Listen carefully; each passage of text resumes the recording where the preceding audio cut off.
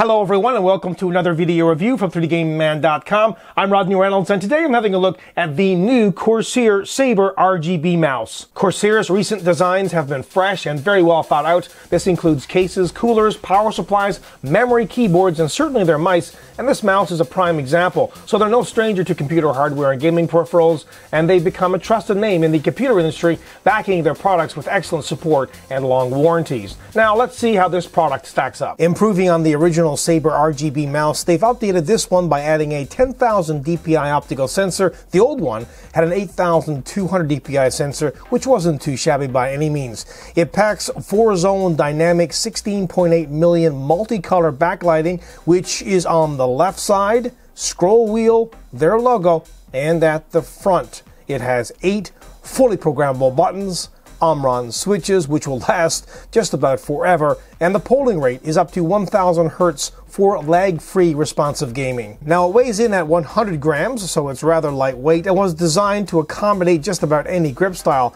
as well. Being medium-sized, it will fit comfortably in the hand, measuring in at 124 by 80 by 38 millimeters. I have medium-sized hands, and it does fit me really well, and I'm able to reach all the buttons easily, and this is something that I can't say for every mouse. There's a smooth matte rubber coating on the mouse, which offers excellent grip, but looks great as well. There are 2 buttons on the left,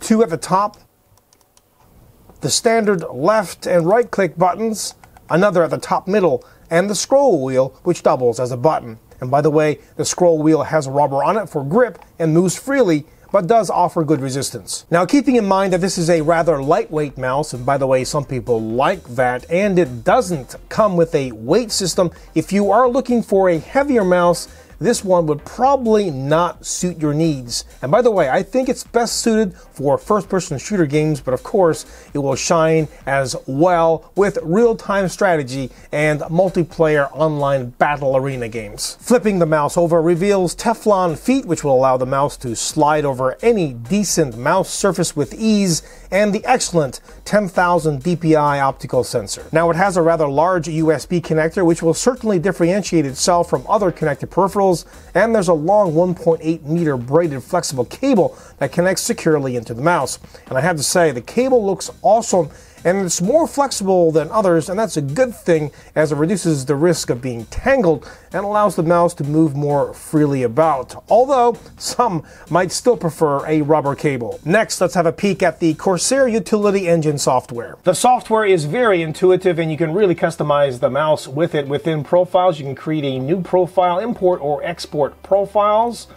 You can assign the buttons to just about anything that you want. Remember, you have 8 of these. I'll get back to lighting, but in here you can customize the lighting on 4 of the different lighting zones, and within performance and DPI, of course, you can change the DPI as well as the pointer speed, angle snapping, and lift off distance. Now you've got actions like, for example, you can create macros, customize lighting, and within settings, well, you can customize the settings of the software itself, like, for example, starting it when you start the system. Let's get back to lighting. First of all, I want to show you what you can do here. You've got rainbow effects. Now, if you look at zone 1, you can have this rainbow effect, and you can set it to a slow speed, medium speed, or fast.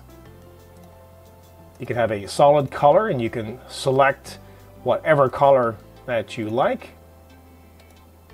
You can shift colors randomly, or you can alternate between whatever colors that you prefer. And again, you can change the speed as well as pulsing. Again, you can randomize it, or you can select between the colors that you would like. Let's just say that I want to select this one, and as well green. There you go, and you can also apply this to all the zones if you want to. You're really getting a lot for your money with this mouse, and I definitely recommend it to just about any gamer. Now, that being said, it mightn't be for the hardcore gamer, but it will certainly fit the needs of most, and you'll do it in style. There's a lot of mice in this category, and I know how confusing it is to try and select the right one, but this one does shine a little bit brighter considering what you are getting, and it comes with a 2-year warranty. Overall, it's a kick-ass product. Until next time, Take care. Well, that's it, but I hope you enjoyed the review, and if you think this and other videos that I produce are great, please like them, share, and subscribe to the channel. Also, your comments are very welcome, and if you have any questions, let me know.